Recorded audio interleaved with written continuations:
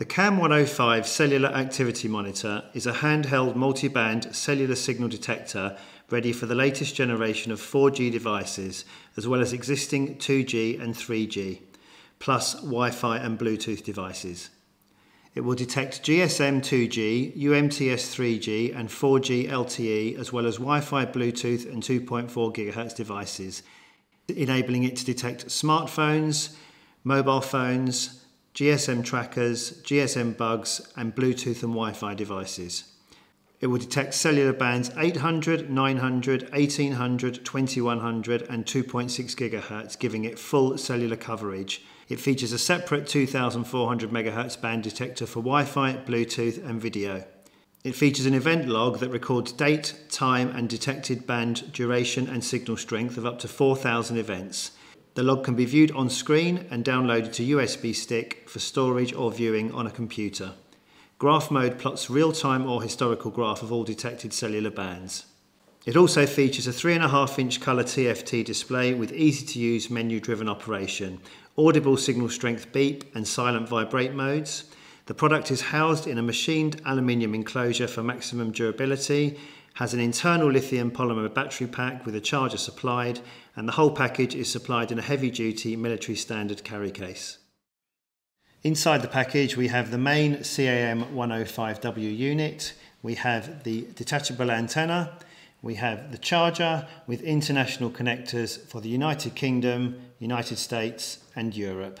The whole package is supplied in a military standard protective carry case. So here we have the main product screen. At the top left you have the time, on the right you have the battery level indicator, and just next to that you have the sensitivity, which is currently set to maximum. There are 5 signal bands which cover all the cellular bands. That's 900, 1800, 2100, 800 and 2600 MHz.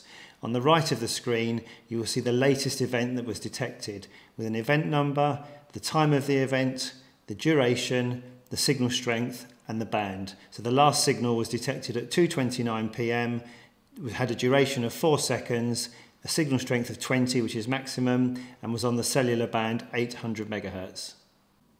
So here we have the unit picking up a signal from a mobile phone.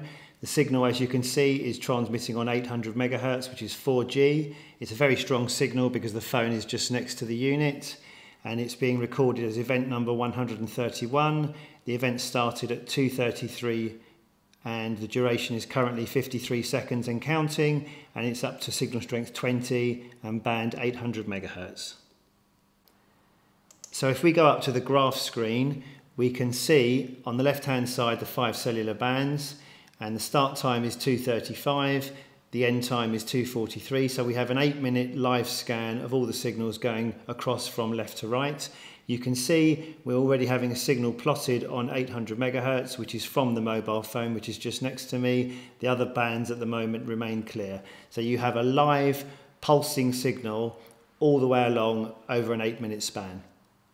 So here we have a vehicle tracker, which is GSM based. So this signal will be transmitting pulsed signals that can be detected by the CAM-105w. So we've just powered the unit on the tracker, and you can see it's just starting up, and you will see on 900 MHz we're already picking up the signal from the tracker. It's just finding its network. If we go up to the graph screen, you can see the signal being plotted on the top of the screen here, moving from left to right, and that will actually show you the pulsed transmissions from the trackers over time. Over 8 minutes you will see as the tracker transmits and stops transmitting, it will create lines across the screen here.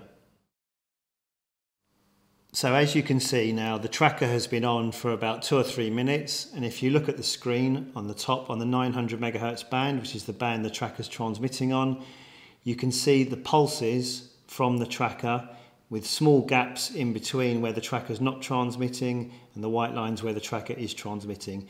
That's how you identify that a signal is from a pulsing device such as a GPS tracker. So this is the 2.4 GHz screen. On the left hand side you have the live signal strength, which is currently coming from the Wi-Fi routers in the area we are detecting at the moment. It will also identify Bluetooth signals, video audio continuous signals, and again the 2.4 devices on Wi-Fi like we're detecting now. As you can see, we're getting a small trace here from the Wi-Fi router that is about 10 meters away from us at the moment that we're detecting. If we introduce a 2.4 gigahertz wireless video camera, switch the power on, you'll see immediately the signal strength has gone up, and we're now detecting the signal along the base of the screen. It's showing we have a strong signal on video audio continuous. That's coming from this video camera. If I switch the power off on the video camera, the signal will disappear, and we'll just remain detecting the Wi-Fi signal only, and we've now lost the video signal there.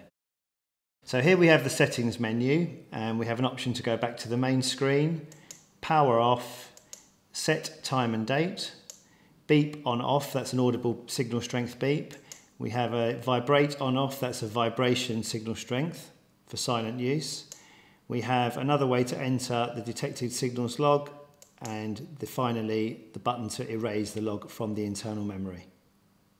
So on this side of the unit we have the 5-volt charge socket with the charging LEDs in red and green, and on the other side of the unit we have the socket for the USB stick to enable you to store all detected scans for viewing at a later stage.